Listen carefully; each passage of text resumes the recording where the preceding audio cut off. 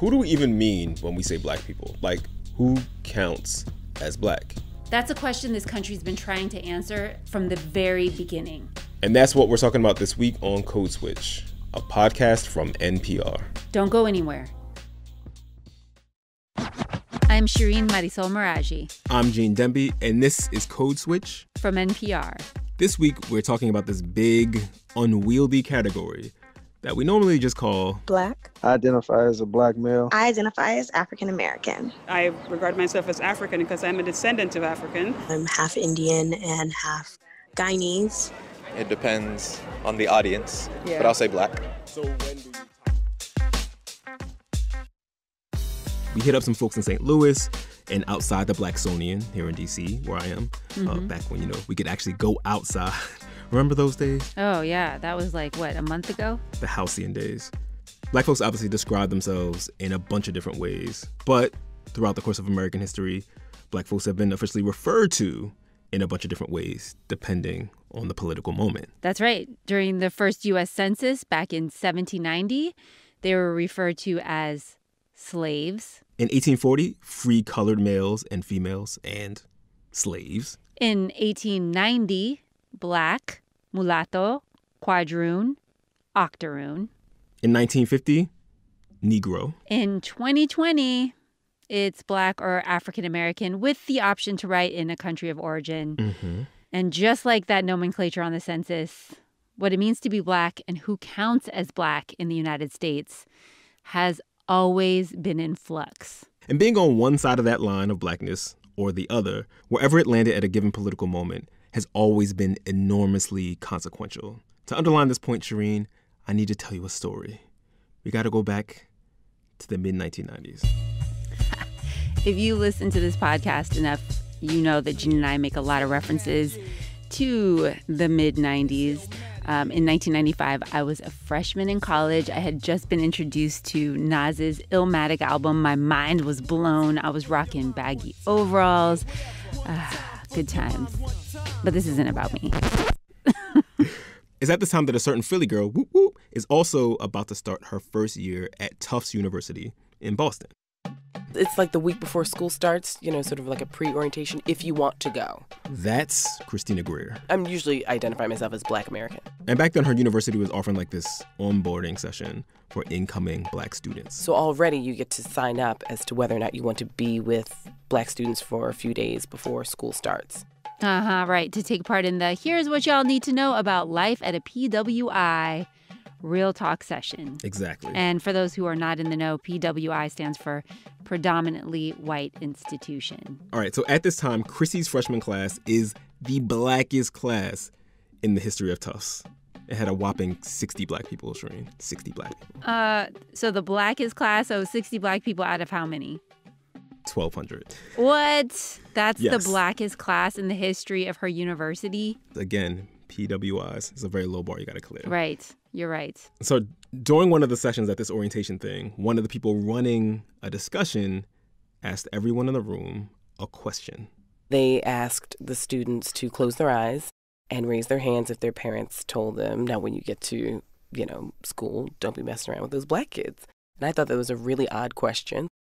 So I opened up my eyes and I realized that everyone's hands were raised except for the Black Americans on the trip. Christina says most of the people in the room had their hands up. What? Yes, exactly. Except for the 6 black Americans like her who weren't immigrants or the children of immigrants. They were what, Christina called JBs for just black. Huh. And of course, Christina knew all about these stereotypes.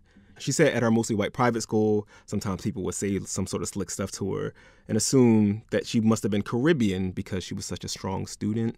But I didn't realize the extent to which parents, black immigrant parents, told their children certain things about black Americans. And that sort of rattled me my first week of school. Very understandably. Very understandably. When classes started, Christina kept noticing these distinctions between JBs, like her, and the black immigrants. Like, she was part of the big, large black student group, the sort of Black Student Union. But Caribbean students, they still had their own separate affinity group. The African students had their own affinity group as well. And of course, some students belong to more than one group at a time. Yeah, so sometimes the students in those student groups saw themselves as part of one community altogether, and sometimes they saw themselves as distinct. Mm-hmm. That was very similar to when I was in college. We had La Raza, which was sort of this umbrella Latinx organization, and then there was Mecha, which had more of a Chicano focus. Berkeley had an organization called Acción Boricua y Caribeña, and that was for Caribbean Latinos. So yeah, it's very similar.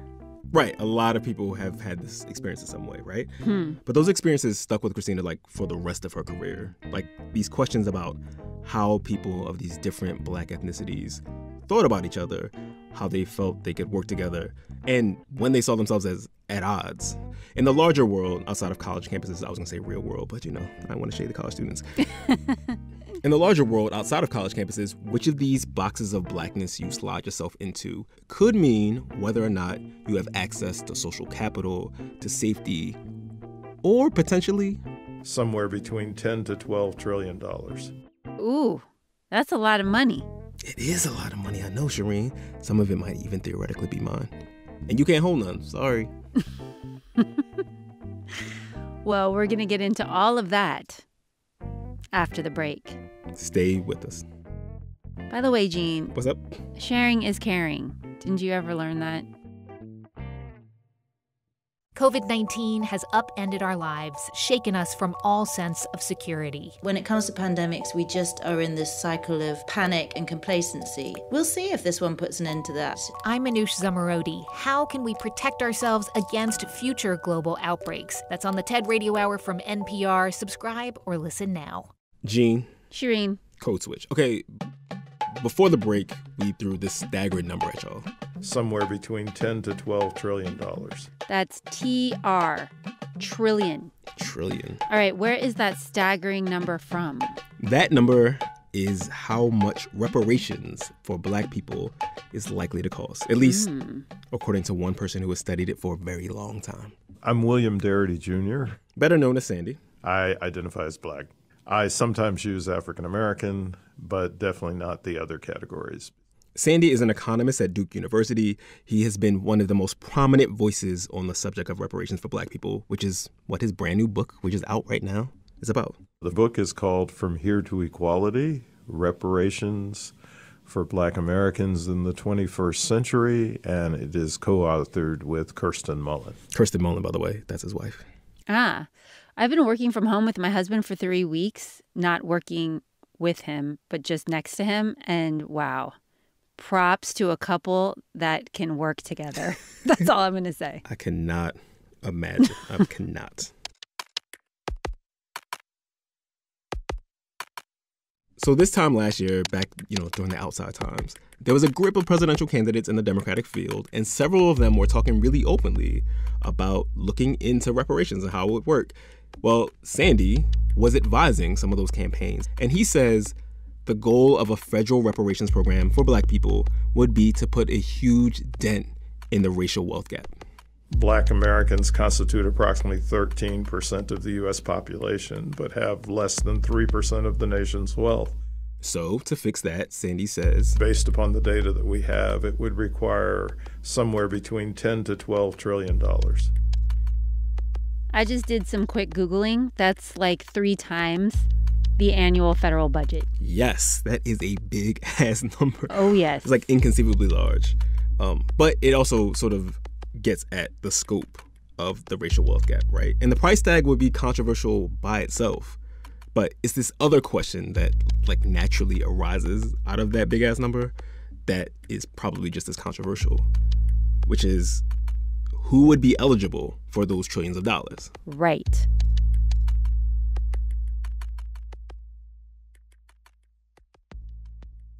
All right, y'all, so some really big caveats here before we go forward. This is not a conversation about whether reparations is good or bad, or about the current political viability of reparations, or looking at how different models of reparations have worked in the past. There are so many things we could go into in this episode, but we can't because this episode is not about those things. Those are going to be in a very different episode. This conversation, however, is more specifically about the question that any reparations plan would have to address, which is who gets them? Right.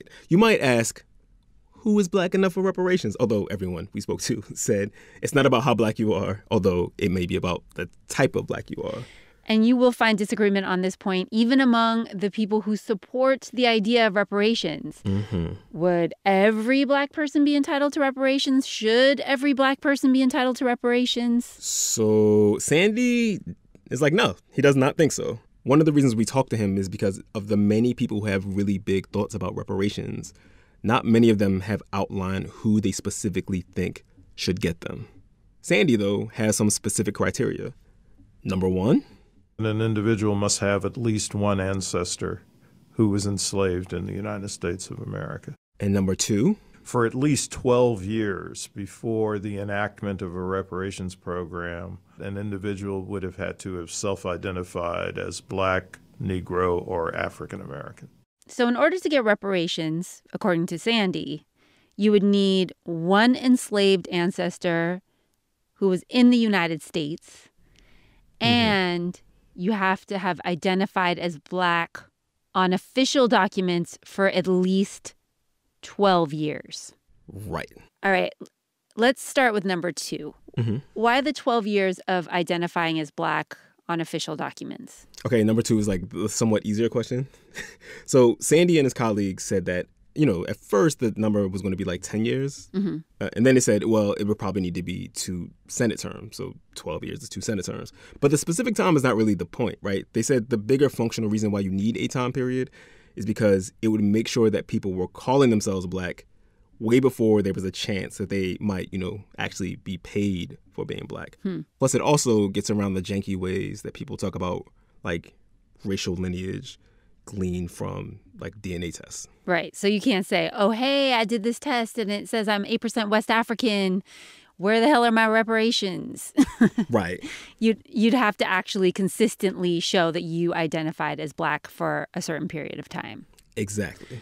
All right. So the first part of Sandy's criteria, the enslaved ancestor part, that seems a little tricky. That's an understatement. The first distinction is one that I think makes people uncomfortable. So it's not my gentlest argument. And his argument gets right into some of these differences we've been talking about when it comes to black ethnic groups and identification. The first argument is that there's a difference in the way in which more recent immigrants came to the United States and the way in which descendants of enslaved Africans in the United States got here.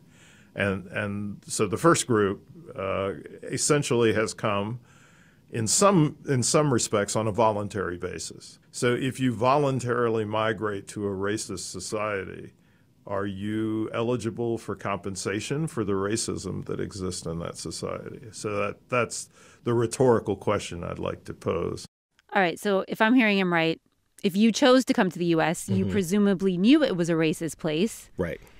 And you don't have the same right to be paid as people who were brought here against their will in chains and enslaved for hundreds of years. That argument he's making makes sense in the context of the second part of his rationale.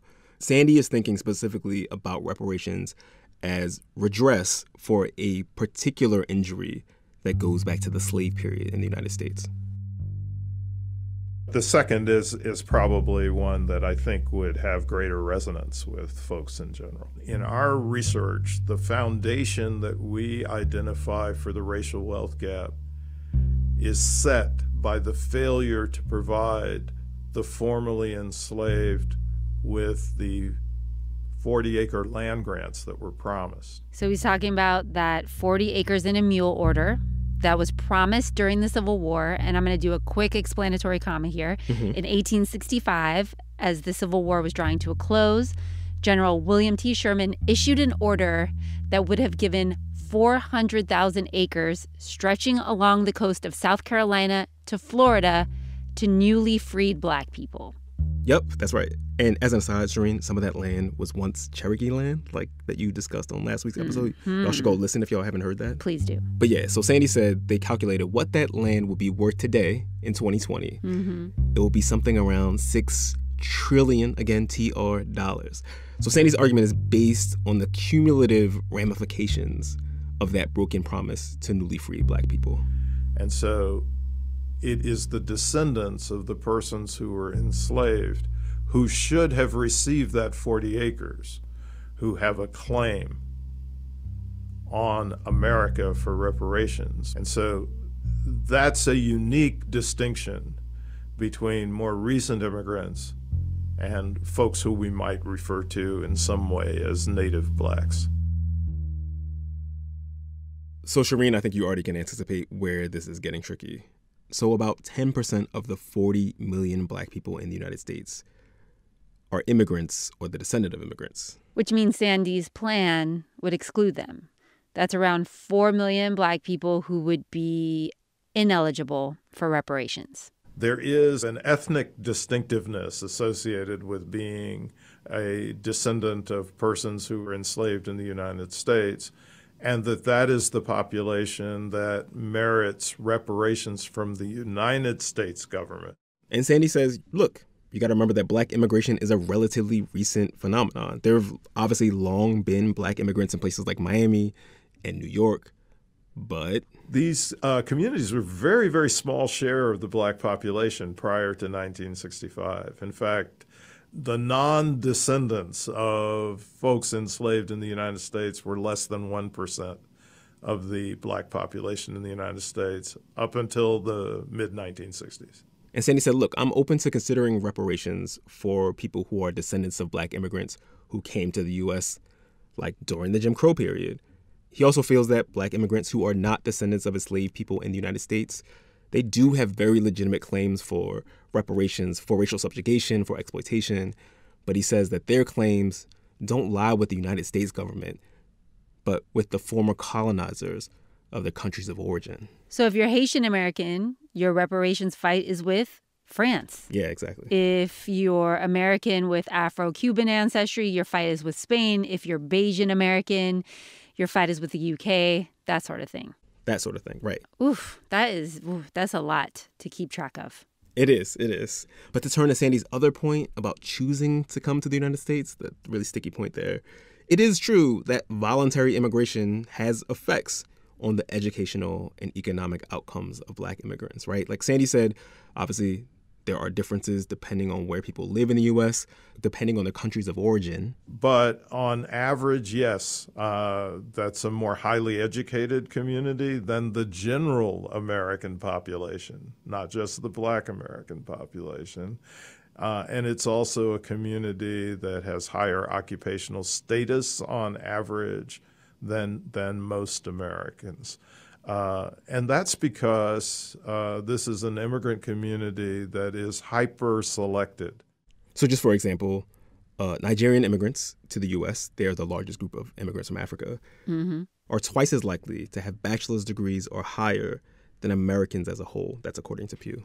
So black immigrants have higher paying jobs and are more educated than Americans as a whole, which is what I see with lots of immigrant groups, right? I'm thinking about Iranians and Indians, for example. This is in very large part because of how the screening process for immigration to the United States works. And by contrast, black Americans in the aggregate have lower paying jobs, have lower educational attainment than the country as a whole. Right. And I'm assuming you're talking about what Christina calls JBs here. Yeah. Just black people. And then, or what Sandy calls native blacks. Right. You know, it's interesting because it is fairly easy to point out high profile black Americans, at least in politics, whose parents are immigrants. The most obvious is President Barack Obama. But then you've got Kamala Harris, Colin Powell.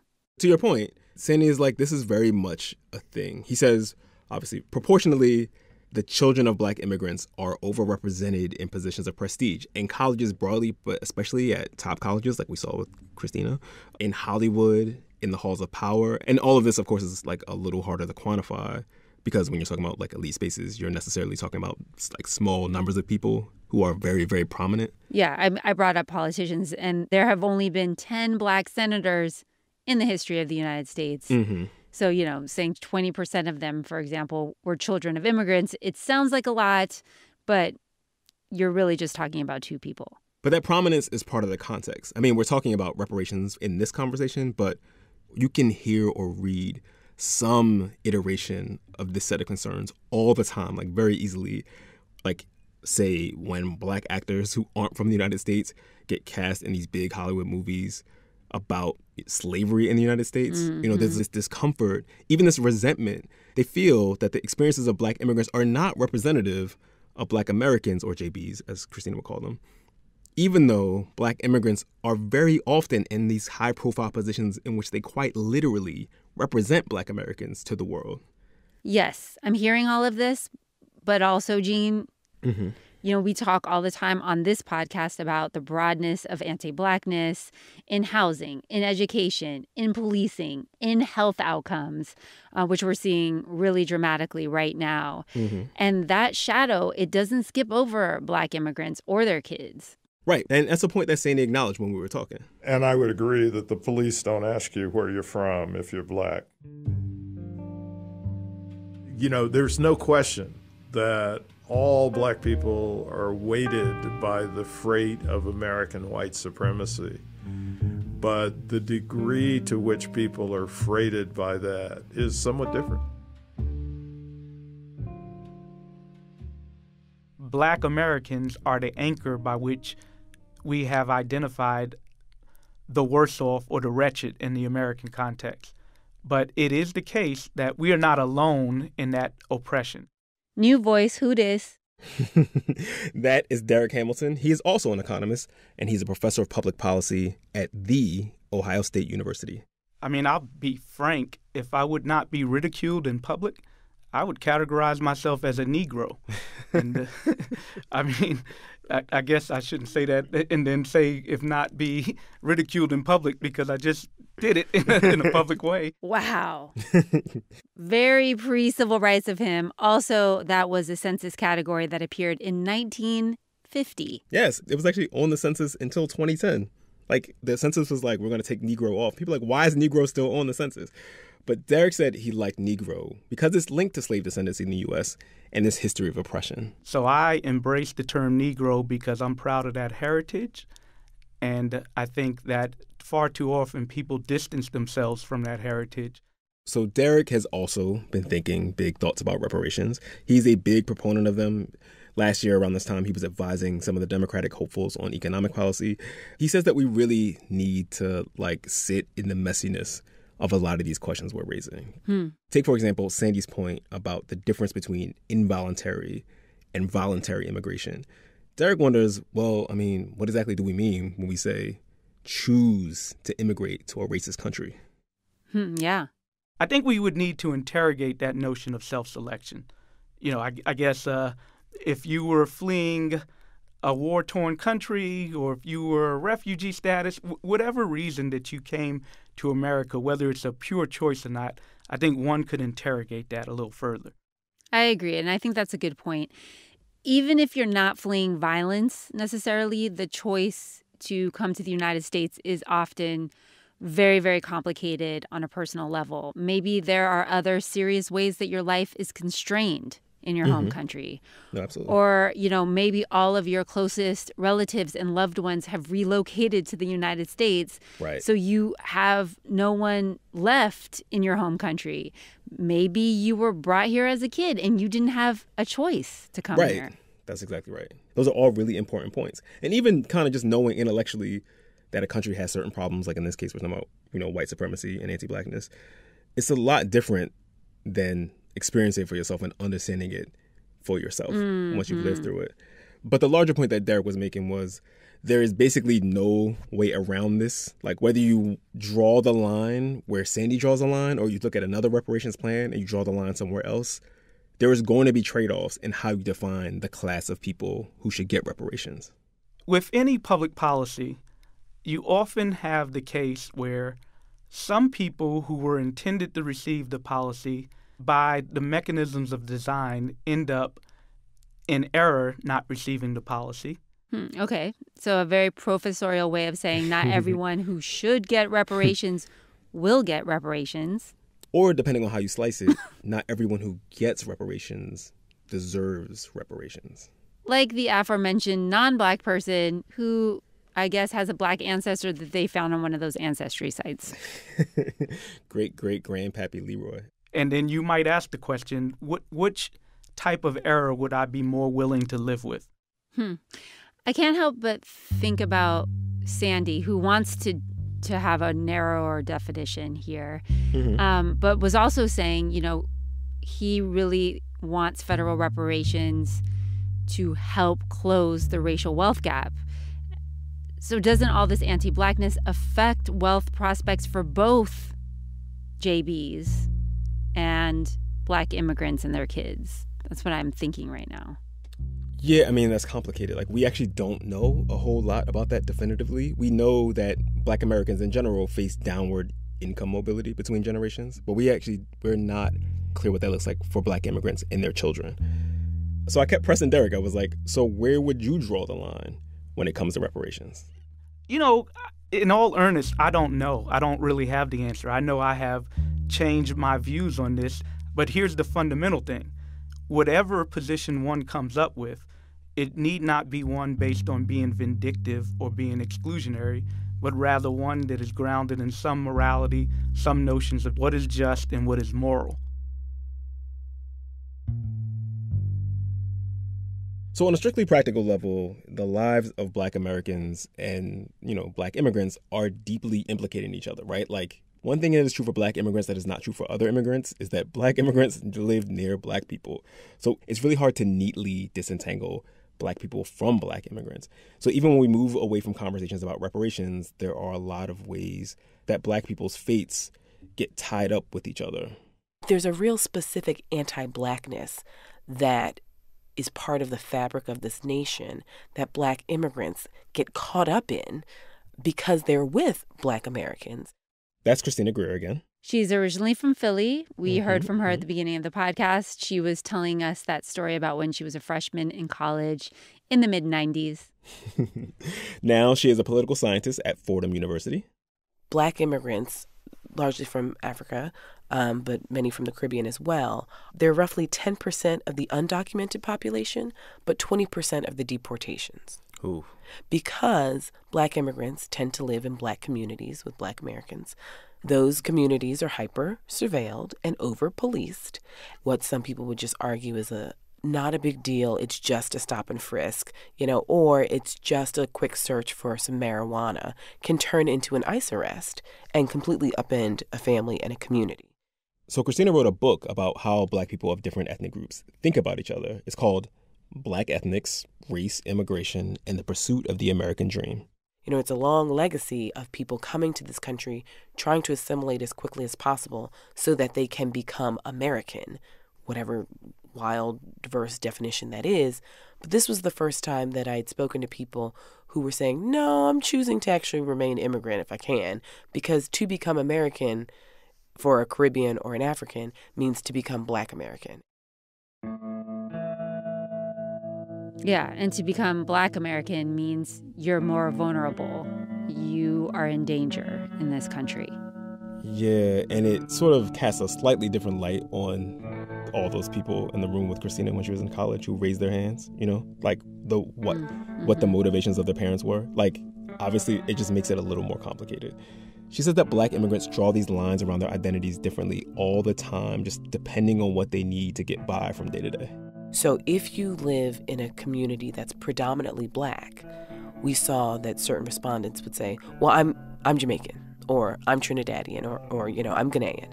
But if you have a large white population and there's a sprinkling of Black people, depending on, say, class or how people are accepted or treated, you may just say, yes, I'm Black, just like the 5 other Black people in my class. Or to separate yourself from those 5 other Black people in your class, you may say, I'm actually, Jamaican or Haitian or Ghanaian. I think Christina's findings are all really interesting, but I can't help but wonder where she lands on reparations and who should get them. Right, so she didn't answer that question exactly.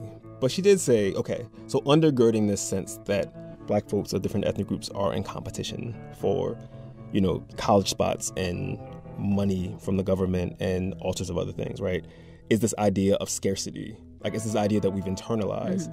And she says that scarcity is not actually a real thing. Like, our country is too rich for there to be scarcity.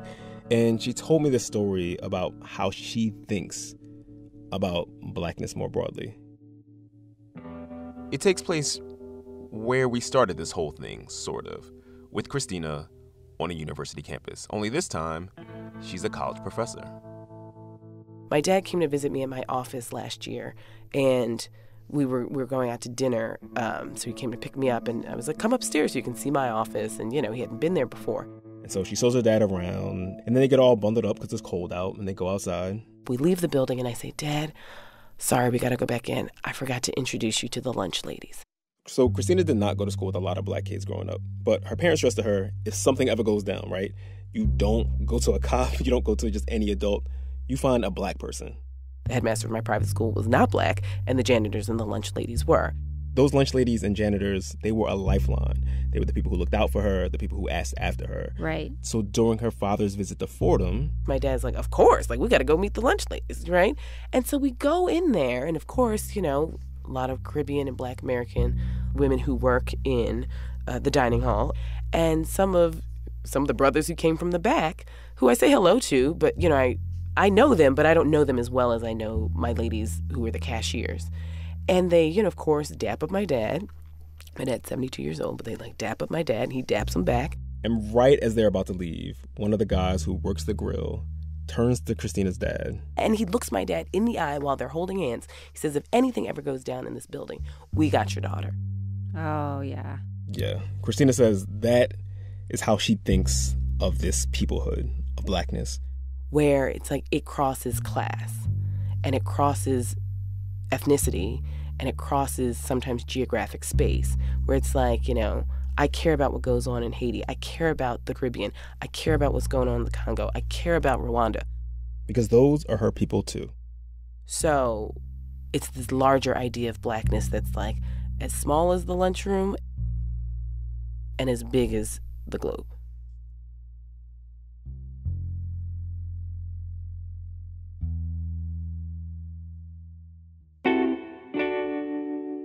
All right, y'all, that's our show. Please follow us on Twitter. We're at NPR Code Switch. You can follow Shireen at Radio Mirage and me at GEEDE215. We want to hear from you. Our email is codeswitch@npr.org, and subscribe to the podcast on NPR One or wherever you get your podcasts. Oh, and if you haven't already, don't forget to subscribe to our newsletter too. That's npr.org/codeswitch newsletter. Also, special thanks to Tiffany Drayton and Michael Hicks for the help on background for this episode. And also a big shout out to our play cousin, or I guess play sister really, Andrea Henderson, former Code Switch intern, who is now a reporter at St. Louis Public Radio. Gene, I think Andrea might be too young to remember the movie CB4. It was a very popular comedy during our youth. It was. And there is a song from that movie that is giving me life after listening to all this. I don't know about you. Let's hear it. I'm black, y'all, and I'm black, y'all, and I'm blacker than black, and I'm black, y'all, and I'm black, y'all, and I'm black. I remember going to Blockbuster Video to rent this movie. Damn, I feel old as hell after saying that. Yikes. Starring Chris Rock.